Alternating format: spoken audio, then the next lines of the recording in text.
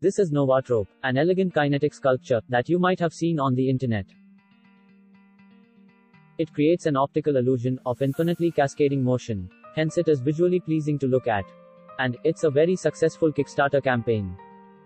To learn more about this product, you can check out their official website. I wanted to see if I could make a DIY replica of it. So stay tuned till the end to find out. To make the DIY version of it, we need 3 things. A DC motor. I got mine from an old printer. Next, you need a light source. I am using 3-watt, high-power, RGB LEDs for this. And finally, the sculpture, or the Novatrope itself. The design files are available on Thingiverse. You can check out, if you are interested to build something similar. Link is in the description. I started with designing the PCB. It's a very simple design. We have 3 RGB LEDs on the top side. And on the bottom side, we have the LED driver circuit. This is the same circuit that I have used for my new Pixel XL project. Then we have a rotary encoder and an tiny 85 microcontroller to control everything. After designing the circuit, I send it to PCBWay for manufacturing.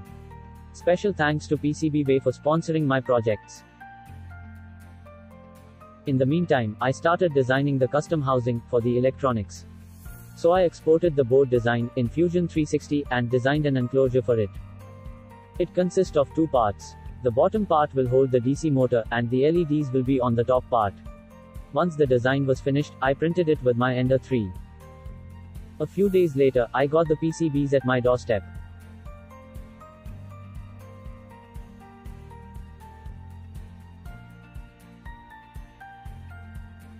The PCBs turned out pretty great. After assembling all the components, this is how the PCB looks. I then separated the encoder part from the LED part. And made 3 more LED boards. All the LED boards will be connected in parallel.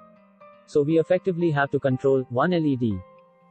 We also need DC power connector and the 3D printed enclosure.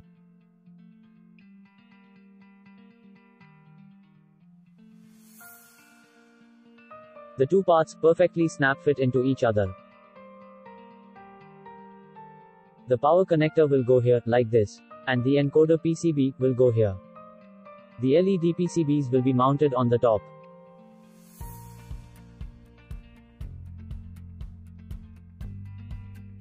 Then we have the 3D printed sculpture.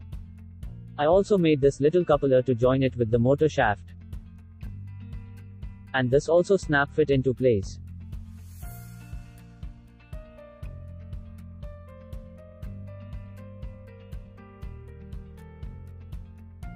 This is the code for this project. We have used the Adafruit NeoPixel library for this. The strobe effect is created by turning on and off the pixels at a set interval. Then, we read the input data from the encoder and set the mode accordingly. Currently, we have 4 modes on this, setting the brightness of red, green, and blue color, and changing the blinking interval. By pushing the button on the encoder, we can switch between the modes. After assembling everything, this is how it looks. So let's power it on and see how it works.